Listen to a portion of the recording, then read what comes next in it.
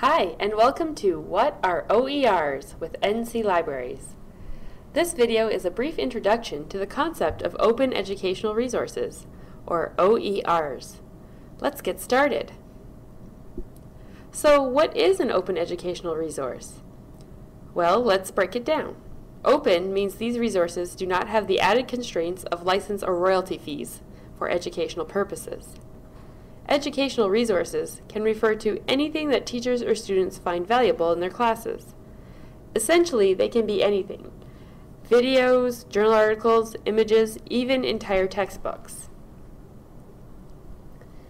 Does this mean you can do absolutely anything you want with an OER?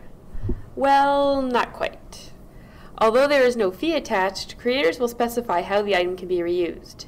You can find this information in a Terms of Use disclaimer, or more commonly, in a Creative Commons license.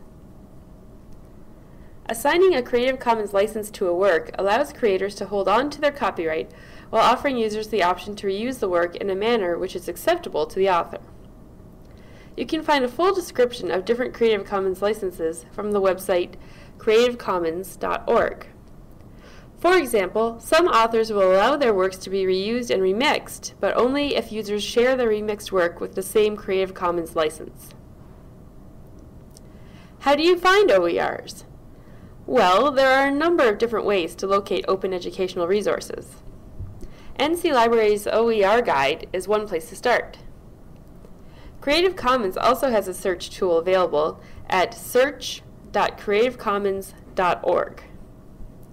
When you're searching anywhere online, check the search settings to see if you can limit by license type.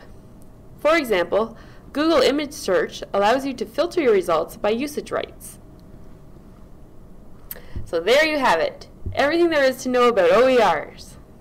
Well, okay, there's a little more to it than that. But hopefully you'll feel comfortable enough to get started.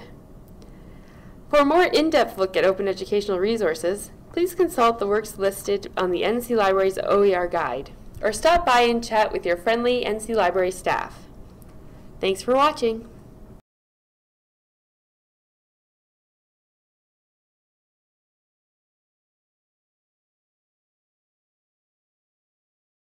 Created using Powtoon.